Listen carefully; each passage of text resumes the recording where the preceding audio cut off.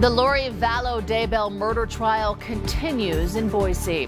Today we heard more testimony from witnesses. Here's Don Nelson from our sister station KIVI with what was said on the stand.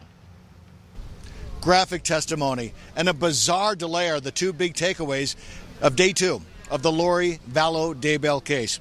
And there was one witness on the stand. He was a detective with the Rexburg Police Department. He served warrants at Lori's apartment, and what he found and what he didn't find was very interesting. Day two of the murder trial of Lori Vallow Daybell began Tuesday morning at the Ada County Courthouse with the key players ready to hear vital testimony, including J.J. Vallow's grandfather, Larry Woodcock. We're all ready for it. I hope everybody here has had a great night's sleep, rested well, and really, you let all these movers we're do here to continue the saga and look forward to it. This morning's testimony began with veteran Rexburg Police Detective Ray Hirmercio. He recounted how surveillance on Chad and Lori began after the Woodcocks expressed concern about the welfare of JJ. In fact, just yesterday, Kay Woodcock gave emotional testimony about the last time she heard JJ alive. He just said, "Hi, Mama. Hi, Papa," and then he looked up as if someone, whoever was holding the device, and he goes, "Gotta go, Mama. Gotta go." How do you say it? "Gotta go, Mama. Gotta go, Papa. Bye." And that was it. So that was the end of the conversation? That was it. Yes. So it was a short conversation? Yes. And that was the last time you ever had contact with J.J. Vallow? Yes. On August 10th, 2019.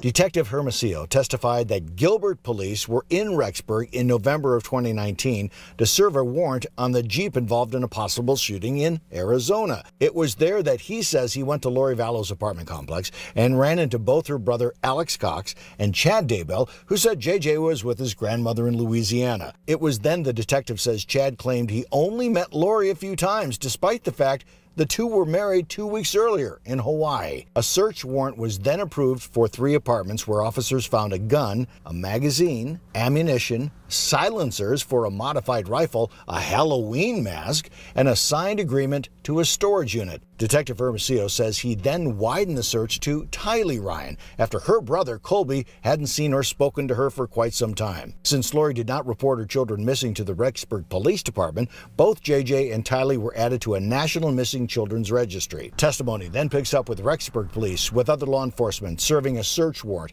at Chad Daybell's property while he was there. That search included a fire pit, a pet cemetery where both JJ and Tylee's remains were found and taken to the Ada County Coroner's Office. The trial was delayed shortly after the lunch break because Lori Vallow wanted to be dismissed because of the graphic testimony. The judge denied that request, said you're staying put in the courtroom. Also, the detective described the day he went out to Chad Daybell's property and found the bodies of J.J. Vallow and Tylee Ryan, one bound by duct tape, the other burnt beyond recognition. It was hard to watch. At the Ada County Courthouse in Boise, Idaho, I'm Don Nelson, Fox 13 News, Utah.